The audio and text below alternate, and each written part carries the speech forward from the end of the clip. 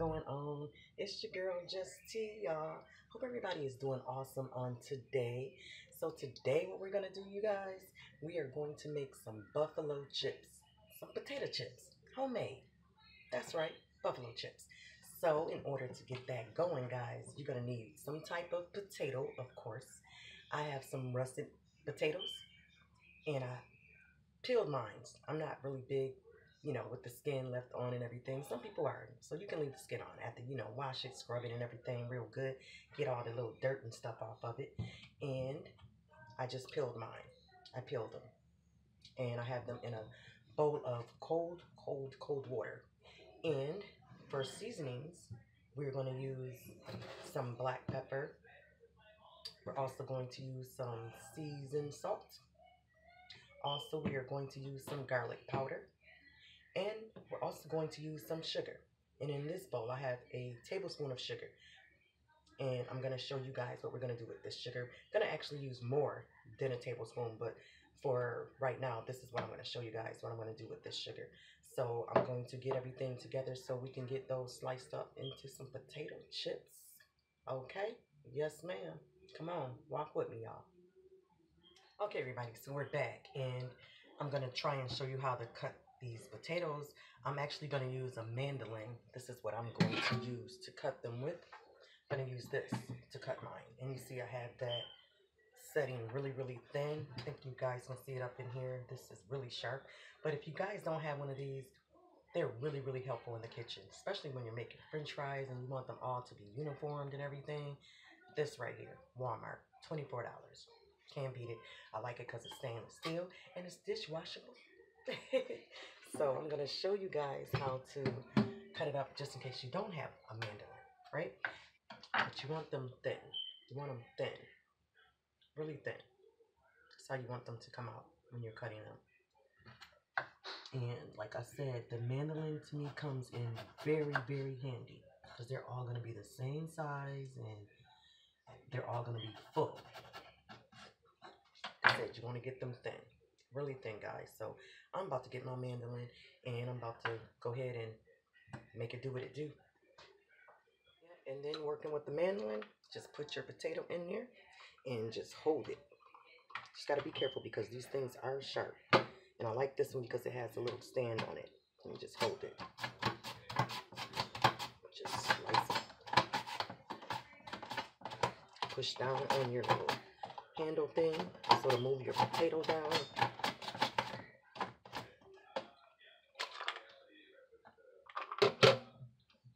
And voila. There we go. See, I like them. They should be like really thin, guys. You want them to be really, really thin. So I'm just going to get the rest of mine all sliced up like that, and then I'll come back and show you what we're going to do with that water because we're going to add something in there, all right? All right, y'all, I'll be right back. Okay, everybody, so we're back, and I went ahead and I finished cutting up my potatoes for my potato chips, y'all. Those are going to be nice. So this is the first water. I'm just going to pour this water out. You want the water to be nice and cold as well. I want it to be nice and cold. I'm just going to pour that out. And then we're going to add more water back in there. Trying to get this in real quick so I can show you guys. We're going to add some sugar in here. You want enough water to cover up your potatoes. You guys can still see this. So like I said, you want enough water to cover those potatoes up. Those are going to be nice, guys. Those are going to come out really nice. Some sugar. Just white granulated sugar. We're going to add 2 tablespoons of sugar into this cold water with these. These are going to help keep those potatoes. They're going to be nice and, they're going to be really, really crispy. That sugar in there just does something. And we're going to let this sit in the refrigerator. I usually let it sit for about a half an hour, like 20, at least give it like 20 minutes of sitting in that sugar water. Everybody, welcome back. And so those potatoes had sat in that sugar water for a half an hour. And now I drained the water out of them, that cold water, because you want to make sure the water stays cold. And I drained the water out. And now what you're going to do is you're going to put them down. If you have a kitchen towel, those kitchen towels, then you can use that. But I'm not using my kitchen towels to dry off no potatoes. So I'm just going to put them on some paper towel, like so. Spread them out on some paper towel because you want them to be dry when you put these in that oil. You don't want to put any potatoes in oil that still has water on them, because Lord have mercy, that will not be good for anybody. Ain't nobody got time to get burnt. Right? So I'm just going to spread these all out because you want to make sure all the water is off of them. So you want to dry them. And I'm just going to spread out a couple, and I'm going to do them off camera, but I'm going to show you guys how to just pat them with another paper towel on top and just make sure that they're dry. So I have another paper towel back here, but you want to just press down, get all the water off of those. Press down on them. They should be really dry. All right. So in this bowl right here, I have 1 tablespoon of just granulated white sugar. All right, 1 tablespoonful. And so to that, we're going to add some other seasonings. We're going to also add a half of a teaspoon. It's a tablespoon. We need a half of a teaspoon of garlic powder. Gonna add that into this bowl. I hope you guys can see this.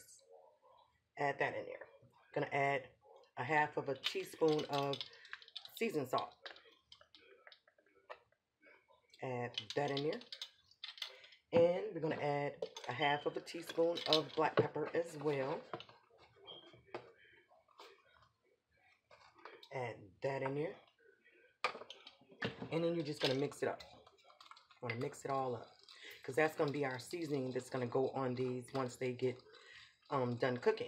All right, guys, so we're back, and those potato chips are dry. I dried those off. Remember, with that paper towel. Got my oil nice and hot. It's hot. And so we want to drop these in here.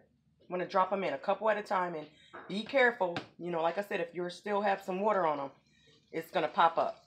The oil is going to pop up, and these will not take long at all. So you want to make sure that you have yourself a pan or something, a rack, something to put these on when you take them out. All right. So we're going to cook these up. Now you're going to have to probably cook them in batches, of course. You don't want to put too many of them in at one time. And I have my little pan right here. Then I'm going to put those on. So we're just going to get those all nice and brown and crispy. I think kids will love these. What kids don't want to make no homemade potato chips? You got some potatoes? Come on, boo. Let's make some potato chips. You can add all kind of stuff to these. You know, some barbecue flavor, you know, like some seasoned salt, whatever. You can add whatever. You know what would be good on these? I'm going to have to try that myself, too. But you know that powdered ranch, the powdered ranch. I like the powdered ranch. Now, it's funny because I don't like the bottle ranch, but I do like the powder. I like to cook with it. That will be good sprinkled on these french fries, on these potato chips. That would be really good, because I have had them on french fries. I think that's why I said french fries. So I'm just going to let these cook until they get brown and crispy. You're going to know they're going to start curling up, turning brown. So when these are almost done, guys, I'm going to come back and I'll show you guys. All right, guys, so we're back, and it's been about 2 minutes now. And these are about to be coming out. As you can see, they're starting to get nice and brown. And so now the second batch, when I add them in, it's going to take no time for those to cook, because that oil is steady heating, getting hotter. You know what I'm saying? So we're going to be taking these out shortly, because they're almost there.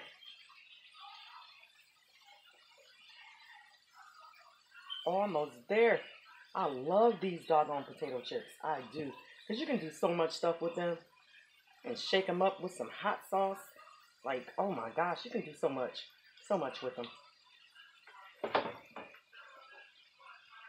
Yeah, see they're getting brown? You can see them. Look at that. Get them brown, because that's the way they're going to stay nice and crispy too. I actually like mine like that, but when I leave them, you know, kind of light colored, I notice that they're not as crispy. So you want to make sure that you get them brown. That way they're going to stay crispy and crunchy. And so we're going to be getting ready to take these out shortly. Those babies is about ready for them to be like that. That way they're gonna stay crunchy for you. I'm gonna go ahead and get these on out onto this wired rack I have over here. And then we're going to get those other ones right on in here, which are not going to take as long. They may only take them in batches.